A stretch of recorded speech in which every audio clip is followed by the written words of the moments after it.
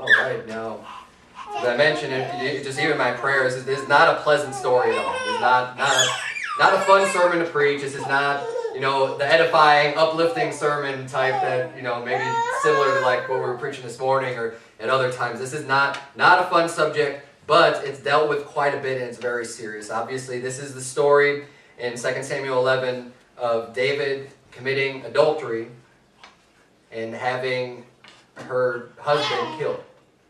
It's a very, very, very, very, very serious sin in the Bible. It's very grievous. And it's one of the reasons that we need to look at this is, David is described in the Bible as a man after God's own heart.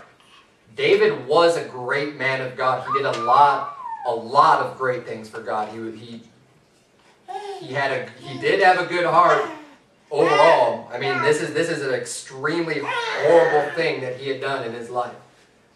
I mean, it's inexcusable. It's something that is not looked down. And that's why the last verse in this story says, but the thing that David had done displeased the Lord. You better bet it displeased the Lord. And we're going to get into that a little bit. Again, not a pleasant subject, but let's get through this. We need to know this. Lives and marriages are being destroyed today. There's divorce is rampant, and adultery is abounding. Adultery is happening more than ever in this country, more than it ever has.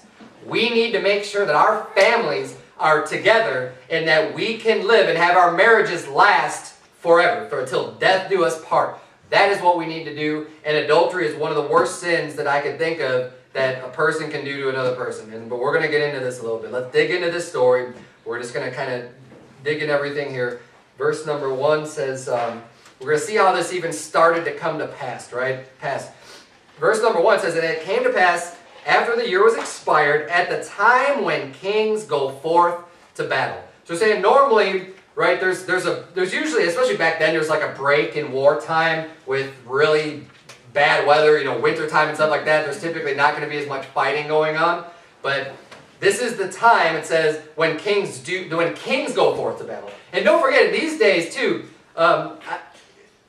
it used to be that way in this country. It used to be that way all throughout history, where leaders of countries would lead people into battle. If there was a war that had to be had, like George Washington, the first president of the United States, what did he do? He fought in the Revolutionary War on the front lines. He directed people. He was involved in the combat. That's why the president of the United States he's called the commander-in-chief. He is the one that's supposed to be leading the military. Now they sit behind their in their White House and let everyone else go off and do the dirty work for them. But back when people had integrity, the leaders, the kings, they would go out to the battle.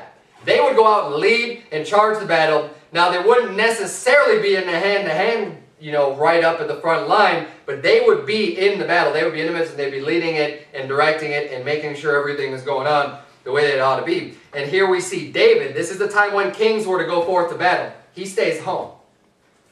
And it says that David sent Joab. Joab was basically his general. Joab was the one in charge of the military, in charge of the army. So he sends Joab out and his servants with him. It says, in all Israel, and they destroyed the children of Ammon and besieged Rabbah. But David tarried still at Jerusalem. So David just hung back. So, okay, you guys go off to the war. I'm just going to hang back here.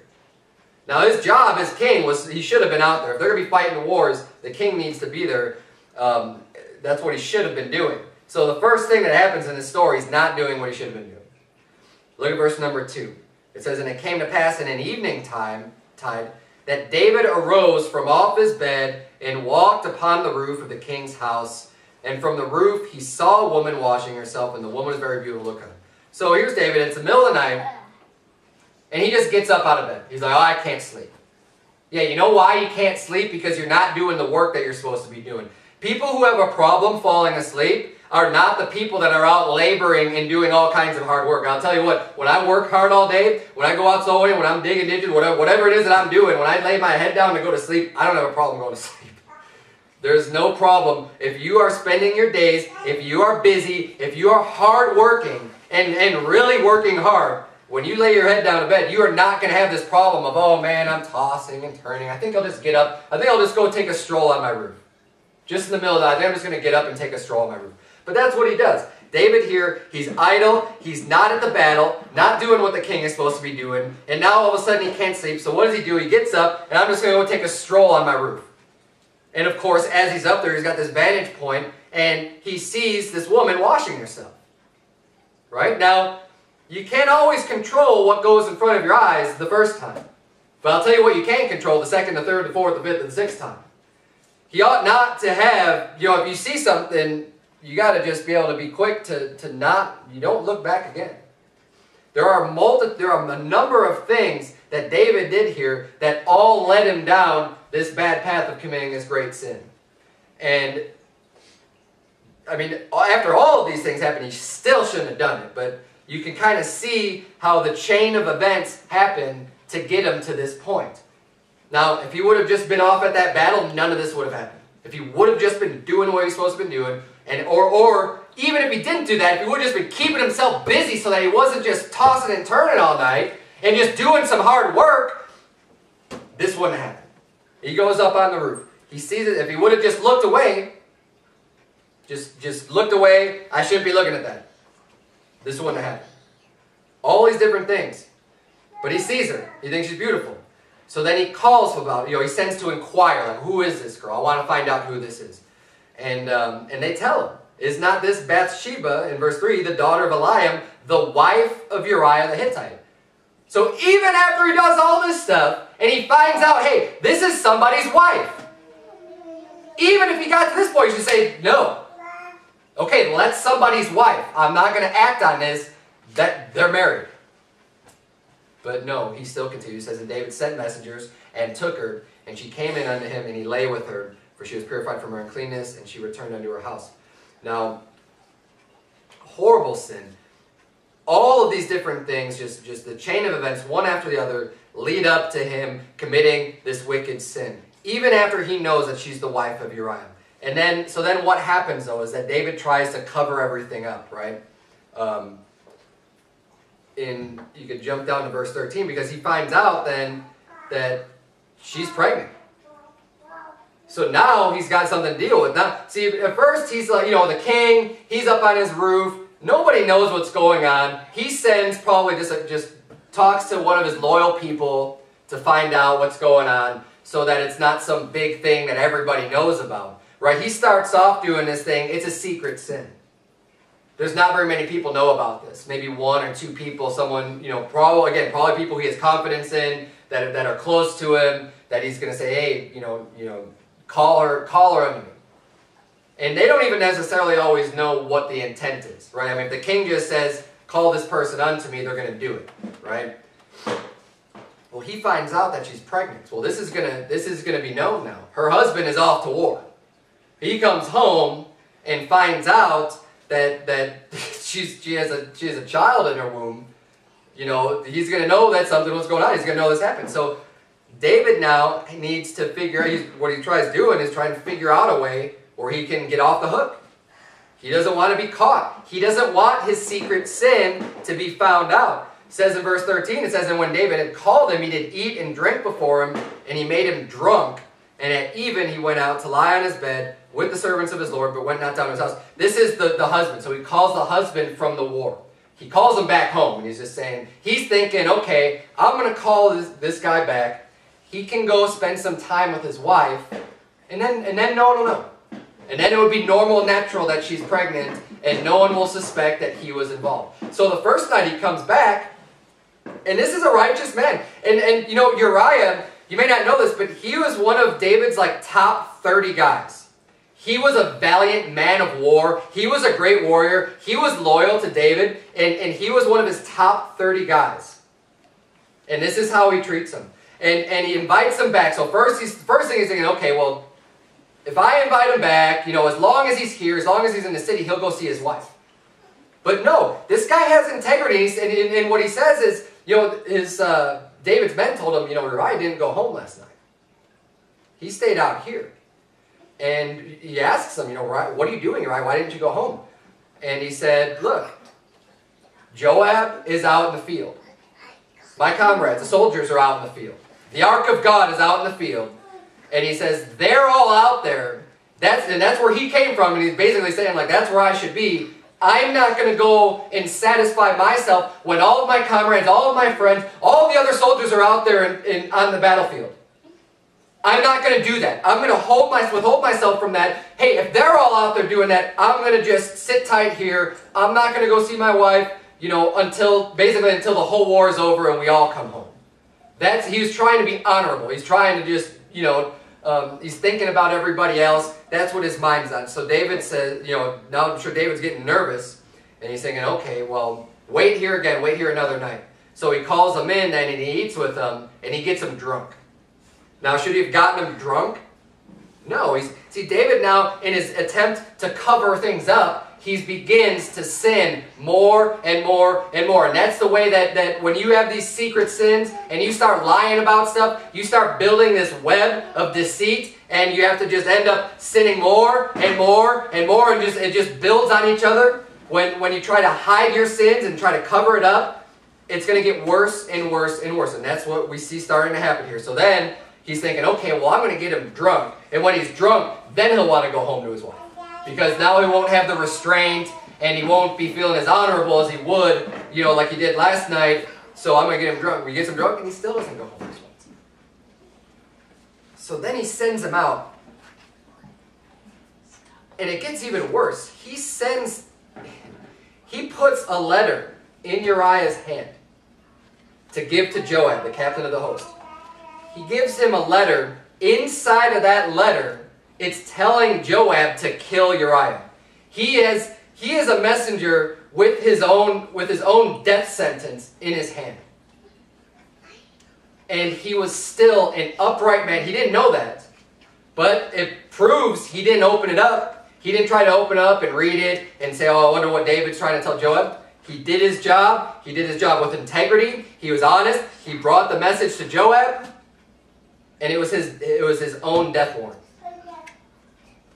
David gives that message to Joab. It says in verse 14, it says, and it came to pass in the morning that David wrote a letter to Joab and sent it by the hand of Uriah. And he wrote in the letter saying, set ye Uriah in the forefront of the hottest battle and retire ye from him, that he may be smitten and die. So he's not hiding this at all. He's not covering this up. He's basically telling Joab, look, I want Uriah to die, and here's how you're going to do it.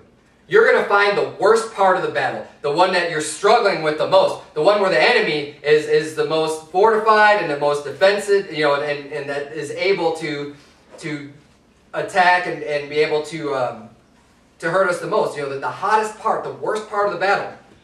And he said, I want you to put him right in the front of that, and then everyone else just back up and leave him there. Now, that's not exactly what Joab did. Joab had a little bit more integrity than that. Now, mind you, Joab doesn't know why all this is going on. Joab wasn't back. He doesn't know that David committed adultery with his wife. He doesn't know. All he knows is that Uriah went to Jerusalem. He talked to David, and he came back again. So, in all of this, Joab's basically following his orders. And even in his following the orders, we don't get any indication that they just all retreated from him.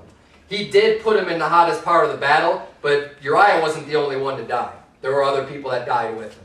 And but you can see this wickedness and how low David had gotten to try to cover up his original wicked sin to begin with.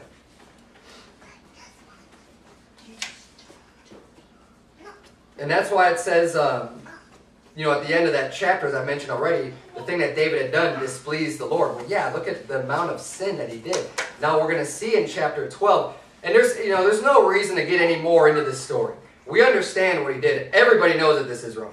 This is not something that needs to be explained very, very deeply, right? You don't do what he did, and that was horrible. And this was a man of God. This was the king. This is someone who was righteous, a man after God's own heart, that did this. So again, one of the reasons that this is being preached is that we all need to take heed. Every single one of us, we need to take heed to ourselves that we don't ever let ourselves get put into these situations, that we don't even get anywhere close to these horrible sins that David committed. Because if he was able to do it, a man of God was able to do that, anybody can do it. And we all need to take heed lest we fall. Okay? And there's a lot of lessons to be learned here. We kind of went over some of them at the beginning. I'm going to go over them near the end. on what we can do to avoid this trap and to avoid this pitfall, because adultery is terrible. Let's look at 2 Samuel, look at the next chapter, chapter number 12, because now we're going to see God's going to send a prophet to speak to him and to rebuke him and just tell him that he's wrong and what he's been doing. And we see this story here. Look at verse number 1. It says, "And the Lord sent Nathan unto David. And he came unto him and said unto him, There were 2 men in one city, the one rich and the other poor. The rich man had exceeding many flocks and herds, but the poor man had nothing, save one little ewe lamb, which he had bought and nourished up, and it grew up together with him and with his children. It did eat of his own meat, and drank of his own cup, and lay in his bosom, and was unto him as a daughter. And there came a traveler unto the rich man, and he spared to take of his own flock and of his own herd, to dress for the wayfaring man that was come unto him, but took the poor man's lamb, and dressed it for the man that was come to him. And David's anger was greatly kindled against the man. And he said to Nathan, As the Lord liveth, the man that hath done this thing shall surely die. And he shall restore the lamb fourfold, because he did this thing, and because he had no pity. And Nathan said to David, Thou art the man. Thus saith the Lord God of Israel, I anointed thee king over Israel, and I delivered thee out of the hand of Saul." We're going to continue on with this in a minute, but I want to take a break here. We notice, so in this story, get it? I mean, you have a rich man and a poor man. A rich man's got all kind of abundance, all kind of animals, plenty of wealth. And the poor man, he's got one little lamb. And the lamb is his pet. And his lamb, it says, he's poor, but he brings up this lamb. The kids love it. It's a family pet. He feeds it his own food, drinks out of his own cup, and he embraces him. And basically, it was like a daughter to him. Right? That's how close this animal was to him. He's saying, and he's giving him this story, right? And then some man comes to the rich man's house. The rich man decides not to use any of his own wealth, any of his own animals, but he takes that guy's lamb, the poor man's, who has nothing but that one that's basically like a daughter unto him, and he goes and takes that lamb and kills that lamb. But David hears this story, and he's enraged. He's furious. He's angry. He's saying, that guy's going to be put to death. Look, you need to, and he's going to restore that lamb fourfold unto that guy, and that guy's going to be put to death. So here we have David. Isn't it interesting? He has no problem coming up with a judgment against these other people, against someone else and their wickedness. And his sin was yet way, way worse. I mean, this story you gave of a rich man, stealing this guy's lamb, yeah, that's bad. You shouldn't do that, right? But he didn't lay down with the guy's wife and then have her husband killed. Killing the stupid lamb is way, way, way not nearly as bad as what David did. Yet he gets angered and enraged by this, even though his sin was way worse. But that's where Nathan comes and says, look, you are that man. That's you. You're the one that has everything. You're the one that has an abundance of wives. You're the one that has all this stuff. And you take Uriah's wife? Look at verse number 8. So, "And I gave thee thy master's house and thy master's wives." This is basically God saying, because in verse 7 he said, "Thus saith the Lord God of Israel." So this is a message from God to David. He says, back in verse 7, "I anointed thee king over Israel, and I delivered thee out of the hand of Saul. And I gave thee thy master's house and thy master's wives into thy bosom, and gave thee the house of Israel and of Judah. And if that had been too little, I would moreover have given unto thee such and such things. Wherefore hast thou despised the commandment of the Lord to do evil in his sight? Thou hast killed Uriah the Hittite with the sword, and hast taken his wife to be thy wife, and hast slain him with the sword of the children of Ammon." God's saying, look, I did all of this stuff for you. I gave you wealth. I made you the king of Israel. I made you the king of Judah. I gave you everything. And if that wouldn't have been enough for you, you could have come to me and I would have given you this and this and this. He would have given you more stuff. What are you doing taking someone else's wife? And notice it says here that now David is not physically the one that killed Uriah. Right? I mean, he didn't, shoot him or kill him or lay his hands on him in any way. Yet he's the one that God holds responsible. He's the one that gave the order. he is very responsible. This is important to understand this too, that people think that, when someone gives you orders and they're behind the scenes, just because their hands don't physically get bloody, doesn't mean that they're not held responsible for those actions. David killed him, and it says he slain him with the sword of the children of Ammon. David, in God's eyes, is guilty of murder. That's what he's guilty of. Verse number 10, he says, Now therefore the sword shall never depart from thine house, because thou hast despised me, and hast taken the wife of Uriah the Hittite to be thy wife. Thus saith the Lord, Behold, I will raise up evil against thee out of thine own house, and I will take thy wives before thine eyes, and give them unto thy neighbor, and he shall lie with thy wives in the sight of this sun. For thou didst it secretly, but I will do this thing before all Israel and before the sun. And this actually came to pass. This is a curse now that David is receiving for this wickedness that he had done. He's saying, you commit this adulterous act secretly, and you try to just brush it under the rug and just cover it up and have this guy killed. He's like, it's going to come back to you, except this isn't just going to be some secret. This is going to be in the wide open. And this happens a few chapters later. I'll just read it for you in chapter 16. His son Absalom actually wants to basically steal the kingdom away from his own father, from David. And it says in verse 22 of chapter 16, it says, So they spread Absalom a tent upon the top of the house, and Absalom went in unto his father's concubines in the sight of all Israel. They set up a tent on the roof of the king's house. The same roof where David went and looked at Bathsheba. Except this time, his son went in unto his wives, unto his concubines. And that was just up in this tent, just for everyone to know and for everyone to see, hey, look.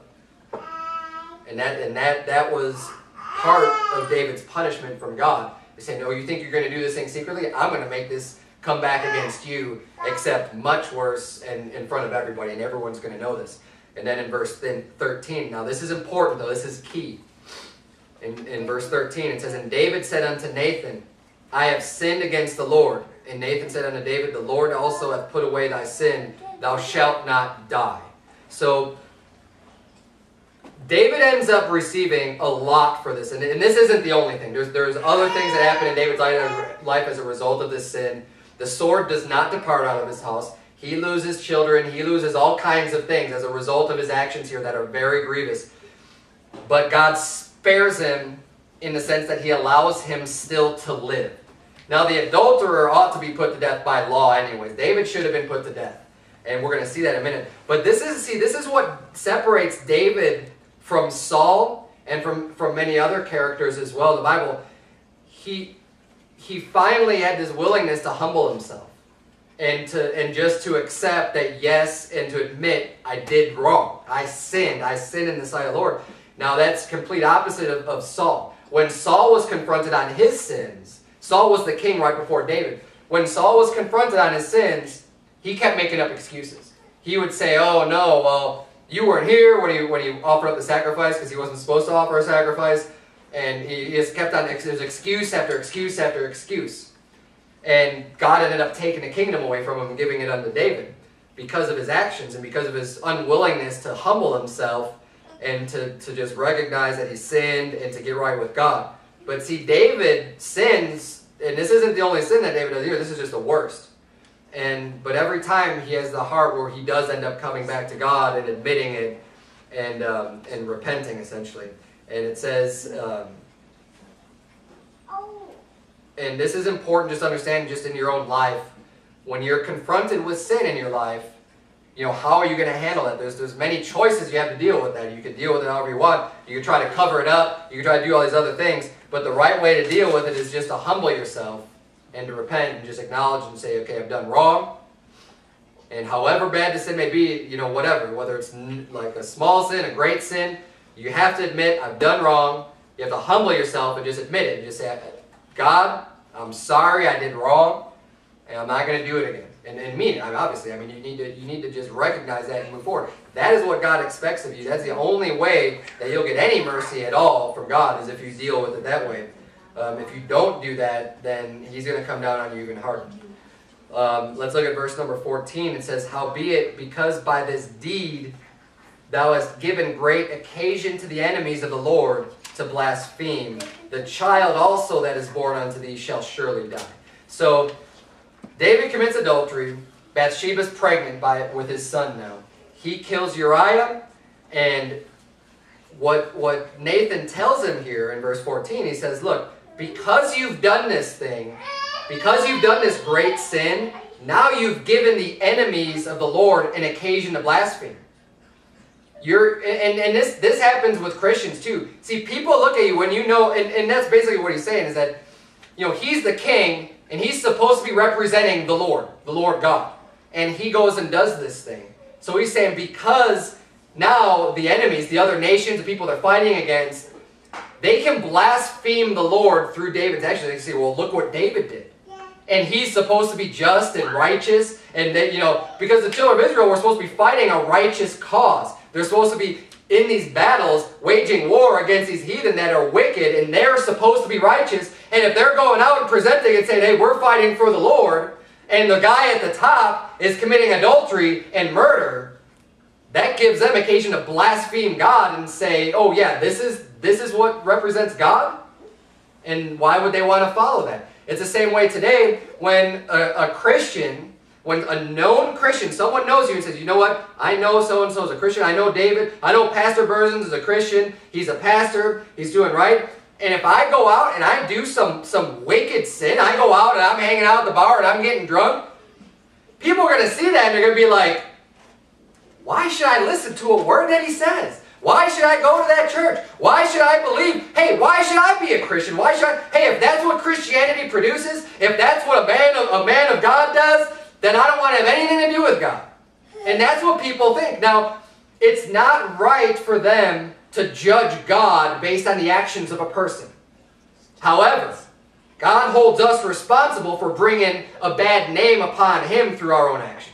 Because people do see that, and that is how people act, and we know that's how people act. So it's that much more important when you're known, when people know that, hey, you're a Christian, they're going to be looking at you a lot closer than they look at everybody else. Because when people, especially people that don't like Christianity, they don't like God, they're going to be looking for any little thing where you screw up and you mess up because they're going, oh yes, I thought you were a Christian.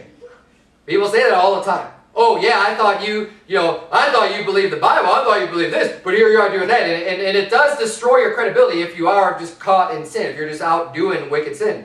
I mean, whether you're caught or not, you shouldn't be doing it, but when it comes to light that you're doing wicked things, your credibility is shot, and you are bringing a reproach unto the name of Christ. And because of David's action, because he allowed the enemy to blaspheme, he says, you're going to lose that child. That child is not going to make it. The child died. God took that child. And you can say, well, that's not fair. Well, David shouldn't have done what he did. It's David's fault. It's not the child's fault. It's David's fault.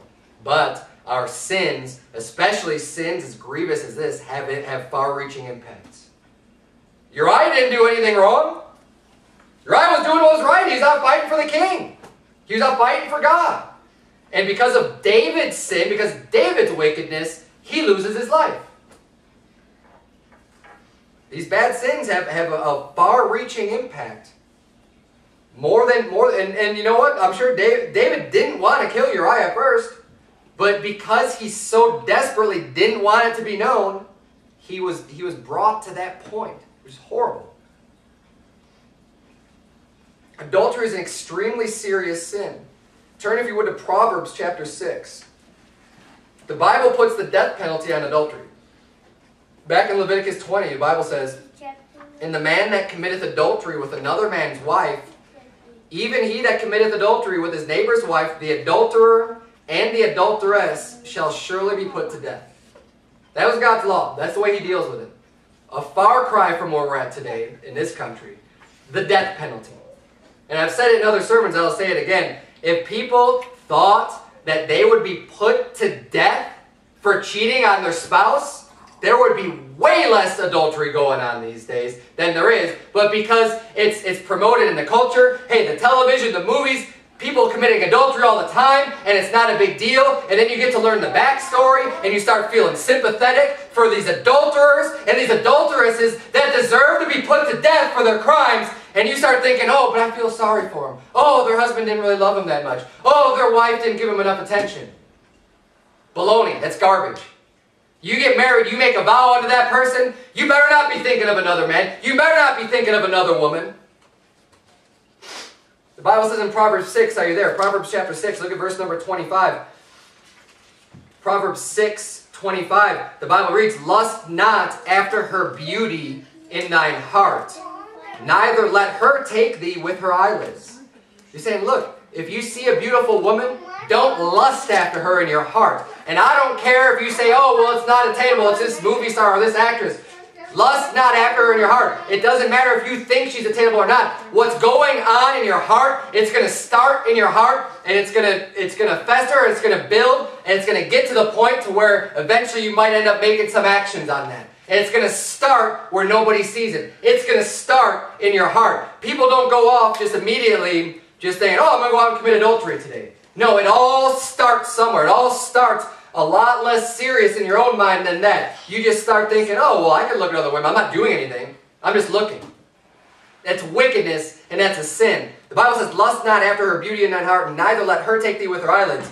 And this is really very, very, very similar, because, I mean, lust in your heart over someone is basically covetousness. You're coveting another man's wife, or just another woman that's other than your spouse. When you're coveting somebody else, this lines up with my sermon that I did about covetousness and Achan. And you remember the sin of Achan? The sin of adultery basically starts the exact same way. It's going to start with your eyes.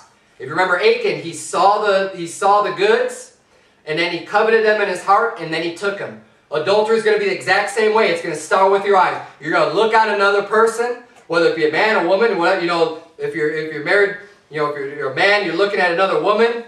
It's going to start with your eyes. It's going to start with you just looking at someone else.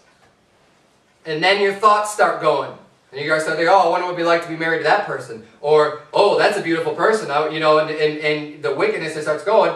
And it starts with you just putting your eyes in the wrong place. And not, like I said, you can see things and they can pop up. You just need to clear your eyes and not keep gazing. And not take extra looks. Just look. If it happens, you have to have the strength. You have to have the fortitude to just, and you have to have a purpose in your heart not to keep looking.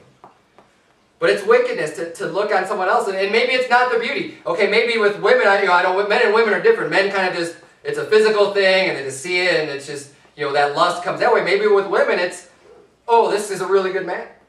I wonder what it'd be like to be married to him. And they start thinking bad about their husband. That's wickedness. Look at verse number 26 of Proverbs 6. It says, for by means of a whorish woman, a man is brought to a piece of bread, and the adulteress will hunt for the precious life. And you need to keep note of that. The adulteress will hunt for the precious life. There are people out there literally hunting for the precious life. There are adulterers. There are women and men that are wicked, and that they're specifically looking out people to destroy their lives.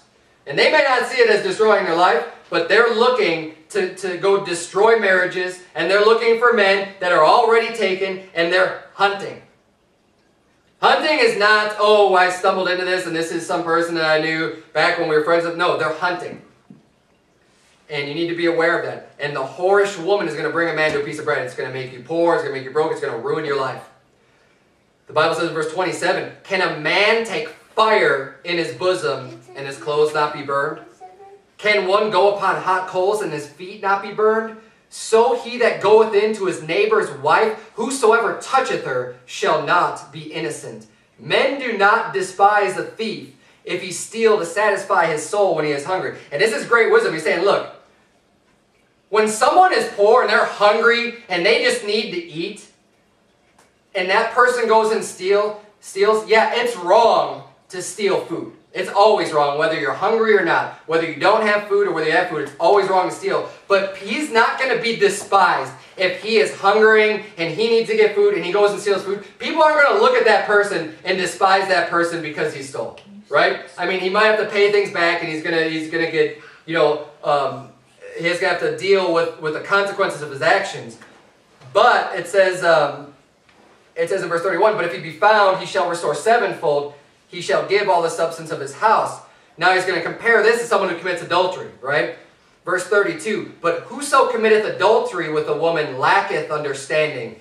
He that doeth it destroyeth his own soul. A wound and dishonor shall he get, and his reproach shall not be wiped away. For jealousy is the rage of a man. Therefore he will not spare in the day of vengeance. He will not regard any ransom, neither will he rest content, though thou givest many gifts. Look, when someone steals bread, you say, okay, well, I'm going to restore that sevenfold. When someone sleeps with your wife, you can't give that back. He's saying, you're going to destroy your own soul. I know this. If anyone ever attempted to lay down with my wife, I'm going to kill him. And that's what's going to happen because I'm not going to put up with it. I mean, hopefully that never ever, God forbid that would ever happen. And this is why I don't want to preach a sermon, because I don't even like thinking about it. But he's saying, look, the rage of man, look, no amount of money, no one's going to say, oh, I slept with your wife, but here, I'm going to give you $1,000, or here's $10,000. No, it doesn't make it okay. That's not going to satisfy it. I'm going to expect you to be put to death, and I'm going to want to do it. And you know what? That's the way they did it back in the Old Testament. That's the way they did it in his time, when a man would be stoned to death, and it was going to be the person affected that's going to throw that first stone at him. That's how they dealt with wickedness. And adultery is wicked. And don't you ever think for a second that there is anything that's not so bad about adultery. Adultery it's got to be one of the worst sins. And I'm going to skip to this point because it's probably one of the worst sins that somebody could commit. You think about the defiling that goes on in a marriage. In a marriage, you have total trust in your spouse. You commit yourselves to each other. All you have is your word. You give your word unto them, they give your word unto us. You have somebody that you should be able to trust completely with everything in your life, everything about you. You lay it all on the line for them, and they lay it all on the line for you. And you two are together, and you become one flesh. You become one person. And to destroy that trust and to take that and make yourself one with another person is so wicked.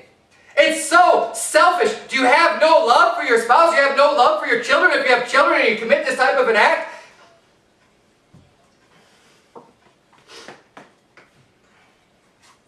you commit yourselves unto your spouse, and it's supposed to be, you're supposed to be with each other for all times, for better and for worse. And what happens is people go through those times that are for worse. They're going through bad times, they're struggling, they're arguing, they're fighting, or whatever. There's things that are not going bad, and they forget that they made that vow that said, oh yeah, I said for better and for worse. It's not just for better, it's not just when everything is roses and everything's great. No, it's when we're going through the hard times too. Hey, we've committed ourselves to each other. We're not going to go out and try to find comfort in the arms of a stranger.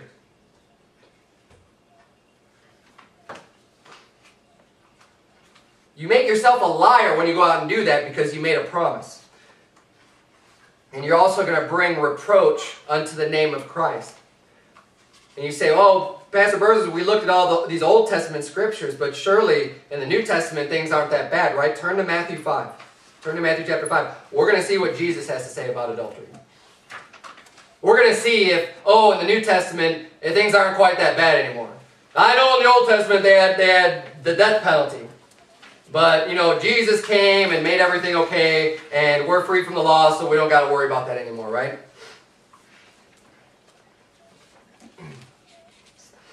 Look at Matthew chapter 5. Look at verse number 27. We'll see what Jesus has to think about this. Matthew chapter 5, verse number 27. He says, you have heard that it was said by them of old time, thou shalt not commit adultery. But I say unto you that whosoever looketh on a woman to lust after her hath committed adultery with her already in his heart. So he's saying, look, you heard it before. Before they said, thou shalt not commit adultery. He's saying, but you know what I'm saying unto you? He said, if you even look at a woman to lust after her in your heart, you've committed adultery with her already in your heart. Jesus is taking it one step further. He's saying, look, not only should you not commit adultery, the actual act, he said if you just look at a woman and lust after her, you've already committed adultery in your heart. That's the way that he looks at it. Let's keep reading. Verse number 29 says, and if thy right eye offend thee, pluck it out. He said, if you got a problem with this, if your right eye offends thee, pluck it out. It is, and cast it from thee. For it is profitable for thee that one of thy members should perish, and not that thy whole body should be cast into hell. And if thy right hand offend thee, cut it off and cast it from thee, for it is profitable for thee that one of thy members should perish, and not that thy whole body should be cast into hell. It hath been said, whosoever shall put away his wife, let him give her a writing of divorcement. But I say unto you, that whosoever shall put away his wife, saving for the cause of fornication, causeth her to commit adultery, and whosoever shall marry her that is divorced, committeth adultery. And this is something that's not very popular, but it's what the Bible says. With so many divorces out today, and people just getting divorced and remarried, divorced and remarried, they think everything's just fine, and they think, a lot of people even think they're doing right by God in the Bible, that there's no problem with it. Jesus Christ just said, look, if you get divorced, and this is taught, and I'm not going to go through this very much, but it says, whosoever shall put away his wife, you know, if you're going to get divorced, give her a writing of divorcement, but he says, but I say unto you that anybody, whosoever shall put away his wife, saving for the cause of fornication. Now, fornication happens prior to marriage. Fornication is not the same as adultery. It's the same act, but the word fornication is used outside of marriage, and the word adultery is used when you're married. So he's saying the only time that people were able to get a divorce that was ever acknowledged as being legitimate at all is if you thought you're getting married to a virgin, and before you even consummate your marriage, you find out maybe she's pregnant or maybe she's got some kind of disease, or you find out that no, she actually wasn't. She actually wasn't a virgin, and I thought that she was. And that was the only grounds for divorce that was ever given in the Bible that says, okay, then you can have divorce. So he says here, Jesus qualifies, says that whosoever shall put away his wife, saving for that one cause of fornication, causeth her to commit adultery. And whosoever shall marry her that is divorced, committeth adultery. So he's saying, look, you want to get divorced? You get divorced? Well, if you go out and get married, now you just commit adultery. You're still bound by that oath. If it's not recognized in God's eyes as a legitimate divorce, you're basically still bound by the law until your ex-husband dies. He's saying you're not allowed to just go out, get married, get divorced, get remarried again, get divorced, get remarried. No. This is serious. You need to take that vow seriously. Now you may be thinking to yourself today that there is no way in the world that I would ever commit adultery against my spouse. And amen. I hope that's the way that everybody's thinking tonight. I mean, this is not a adultery, but and I hope that's the way you always think. Right? I mean, this is something that should never once even cross your mind to commit an adulterous act against your spouse. Not even one time. You should never let that thought cross your head. Ever, even once. But I'm going to give you, because it's important that we keep our heart as far away from this wickedness as possible. This is, in my opinion, I've said it before, one of the most grievous sins that you could commit. The sin of adultery is one of the worst things that you could possibly do. And we need to make sure that we keep ourselves as far away from this as possible. We need to keep our families strong. So, how are we going to do this? And I've got a few points here. Number one, stay busy. We saw that from King David, right? We'll go back to that story of David. He wasn't busy. He had free time on his hand. He had a bunch of idleness. And what happens is when you have nothing to do, it gives your heart time to just kind of come up with whatever. And you know, this kind of goes for all sin in general. When you just have an abundance of free time and you find yourself, well, I don't really have much to do, a lot of times you'll find yourself getting into things that are sin that you shouldn't be doing anyways, because you're just thinking, oh, I don't know, what should I do today? I don't know. And you just kind of find yourself doing things you probably ought not to be doing. And with adultery especially, obviously, I mean, if you don't have any time to be with someone other than your family, then you're not going to be finding time to commit adultery. It's just not going to happen. Keep yourself busy. And especially with the things of God, especially doing things that are righteous, because if you're keeping yourself busy with that stuff, that's only going to help build up your spirit anyways and help strengthen you to be able to ward off any type of lustful thoughts or any types of things that might be going through your mind. When you're in God's Word and you're really walking the way that you ought to be, you'll be strengthening yourself to be stronger against these types of temptations. But keep yourself busy. Number 2, never allow yourself to be put in a position where you are alone with someone of the opposite gender. And this is important. If someone is not your spouse or not an immediate family member, like it's okay for me to be alone with my mother somewhere, right? It's not like we go out shopping or something. It's not a big deal. But other than that, right? Other than like your sister or your brother or your mom or dad or someone like that, someone that's that close to your family members, right? Someone in that type of situation, don't ever let yourself be alone with someone of the opposite gender. Because I'll tell you what, my wife does not have any male friends that she just goes out and has lunch with, or goes out and has dinner with, or whatever. If anyone's going to be seeing anybody like that, we're going to be together. There is not going to be a time and it goes the same way for me. I do not have any female friends that I just go out and, hey, let's just go out and get some lunch together. There are none like that. And in this church, even as pastor, if someone ever has an issue and you want to come to me and you want to talk to me and you want to go through something or whatever, hey, I don't mind doing that, but guess what? My wife is going to be there. We are not going to go behind some closed doors somewhere, and I'm not going to put myself in that position. And it's just a wise thing to do. Now you say, what, do you not trust your wife? No, I trust my wife. Of course I do, but I'm not going to give occasion to sin. I'm not going to even allow it to ever even become a thought, so who cares? It's just not going to happen. And what ends up happening, though, is when you're not that diligent about it, you start, people start forming these friendships and these relationships. Let's say I didn't care. Well, go ahead and go out, and she's got this male friend. And maybe he's even married, right? Oh, well, we're both married, so who cares? Not a big deal, right?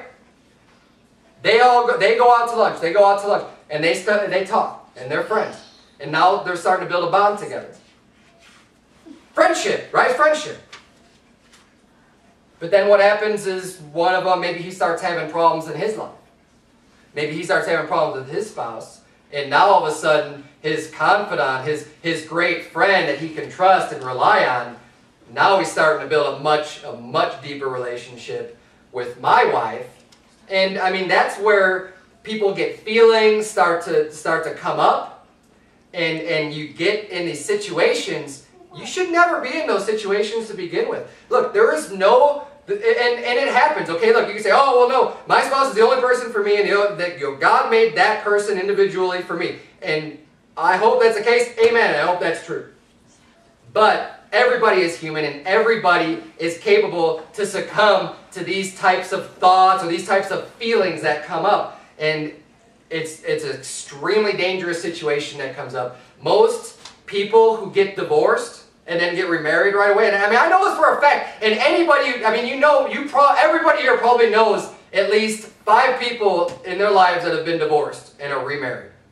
Just because that's the society we live in. And that's at a minimum. I know more than that, but I'm just saying, like, and I could think of example after example after example where the divorce happens.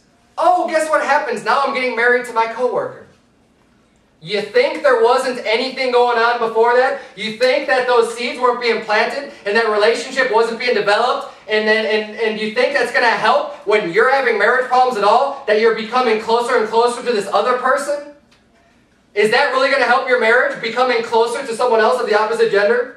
If you need to get closer to your wife or to your husband, do you think that's going to help you by confiding in someone of the opposite gender and getting closer to them? Do you think that's going to drive you and your wife together?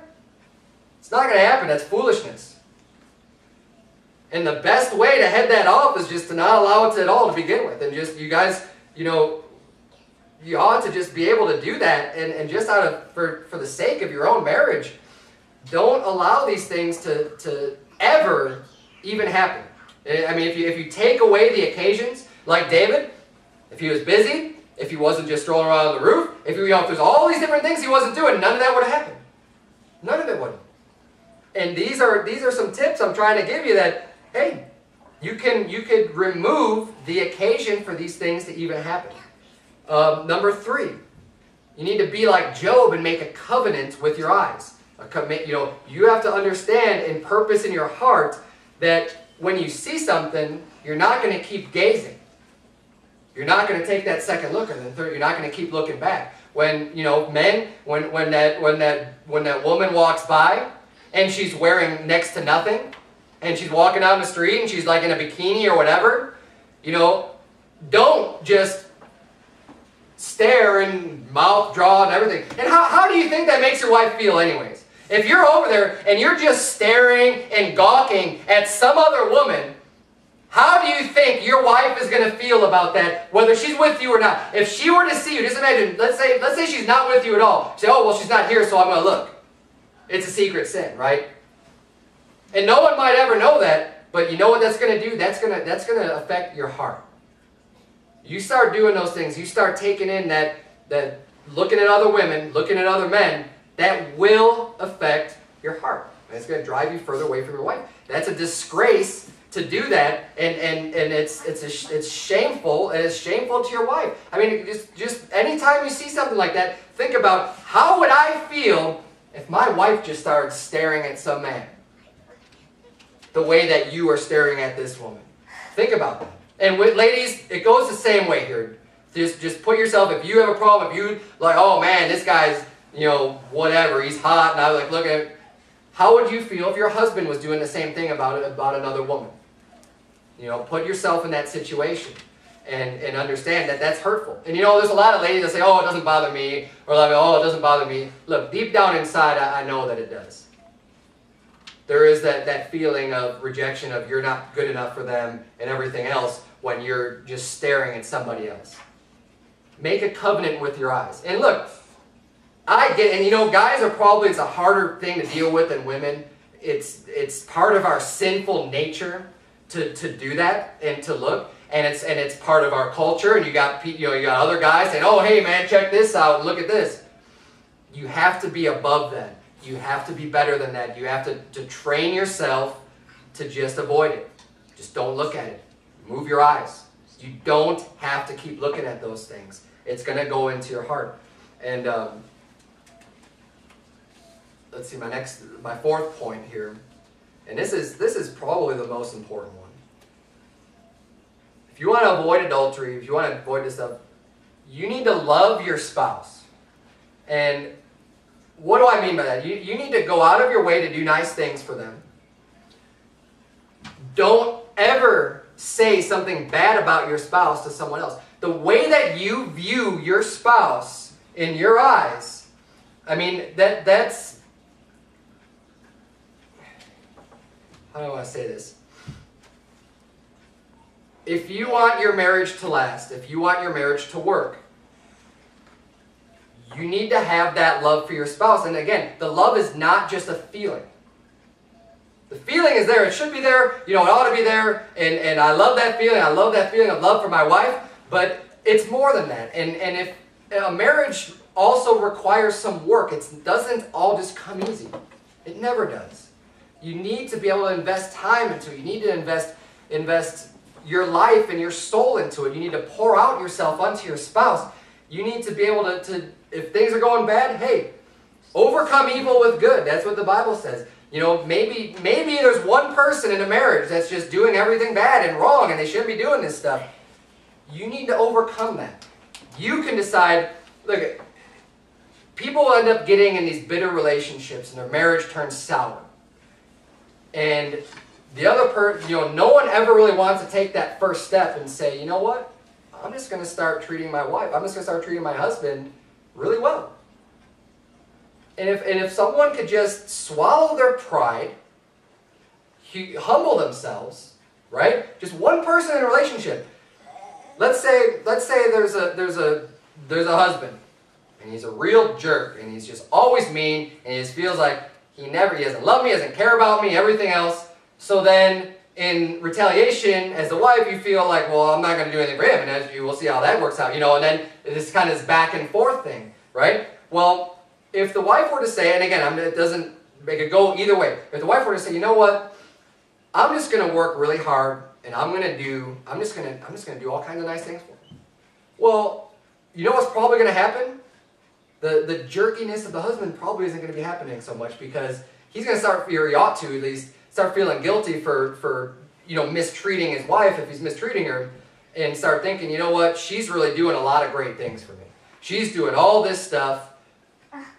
And then that could kind of help repair that relationship that shouldn't have gotten that bad to begin with. And it goes the same way. I mean, the husband can do the same thing. You have a wife, man, she's not listening to me, she's not doing anything, all this other stuff. So now I'm going to be upset with her, and then, whatever, I'm not going to do anything for her, everything else. Look, you can overcome that by taking that step and saying, you know what, I'm going to see, I love my wife, I love my husband, I'm going to do whatever I can to please them. I'm not talking about a husband just submitting to the wife, because that's wicked, that's wrong. But I am talking about loving your wife and doing nice things for her. Do nice things for your husband. Do things that you know is going to make him happy. These are important in a marriage. And what I said earlier, I started to get into this a little bit, but don't ever say something bad about your spouse, because what happens is when you start focusing about negative things, and this could be any negative thing in your life. I mean, it could be your job. If you start complaining about your job, that's not going to fix anything. That's not going to solve anything. You're just going to be in this mindset of, man, this is just really bad. When you have your spouse, you ought not to be saying to your friends and saying to your family members and saying, you know what, my husband or my wife, yeah, she doesn't do any of this stuff. And I'll tell you what, this gets really dangerous too. When you start involving, especially family members, and this is one of the reasons why I think marriages end up in divorce within the first 2 years of marriage, is because, look, every marriage requires a lot of adjustments. A lot of things are changing in your life. You're used to being single, probably used to living alone or whatever, and you come together, you get married, and there's changes. You're living with somebody now. You're right up in each other's face, and the way that you do things isn't always the same, and you're getting used to being married to each other and kind of falling into your roles, and there's going to be disagreements, and there's going to be fights, and these things happen. It's normal, and those things are natural. But what doesn't help that situation ever is to go and talk to your mother or your sister or like your family member and say, oh man, my husband's this, and he doesn't do this also, because guess what? They're going to be on your side. And they're going to be giving you advice. And when it gets really bad is when your husband, your mother or your wife, your mother or your sister, or like some other, someone else you're confiding in, they're not safe. Or they're really worldly, and they're going to start giving you bad advice. And they're going to say, oh yeah, you don't need that. And they're going to start giving you all kinds of counsel, and they're going to say, oh yeah, I'm on your side. But look, the other thing you got to remember is there shouldn't be sides.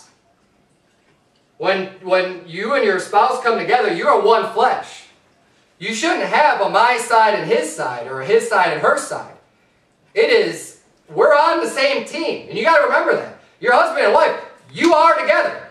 You're on the same team. You got to think of it, hey, this is our side. How are we going to be the best together? How are we going to benefit from this? It's not what can I get what I want and he's getting what he wants. No, we need to get what we want together.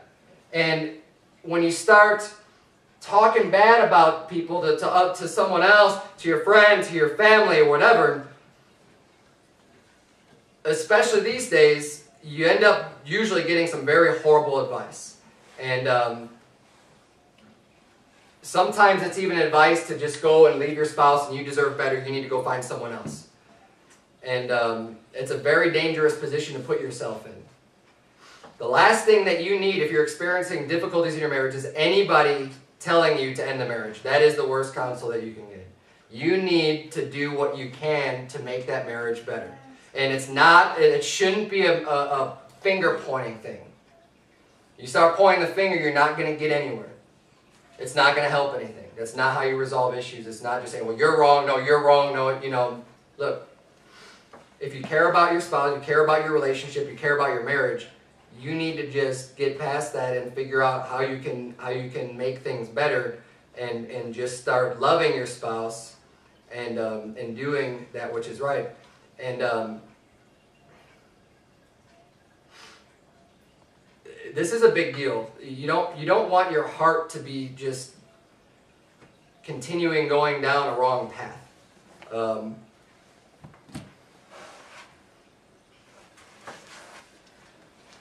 And this tends to be a problem typically more with the ladies than with the men. And guys have a tendency more to keep things to themselves, just about everything. It's not like we talk about our feelings that much and, oh, this is bothering me. It's just kind of the way guys are. Whereas women are a lot more likely to want to talk to a friend and chat and gossip and just do, like all these things. And they're more open and they're more emotional and there's a lot more things going on. So it tends to be more of a problem with women. But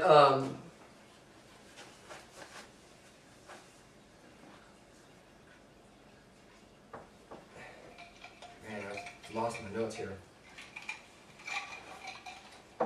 It tends to be more of a problem with women. But another reason why there tends to be a lot more problems, I think, in marriages is that the culture, the American culture, and the brainwashing of women into thinking that the man is not the head of the household. And that is something that's been going on for a long time in our country. And it ends up causing fights. Because when you have two people who both think that they're the head of the household, trying to make decisions or trying to make things happen, and it's fine if you're always agreeing, but you're not always going to agree. There's going to be disagreements and things. But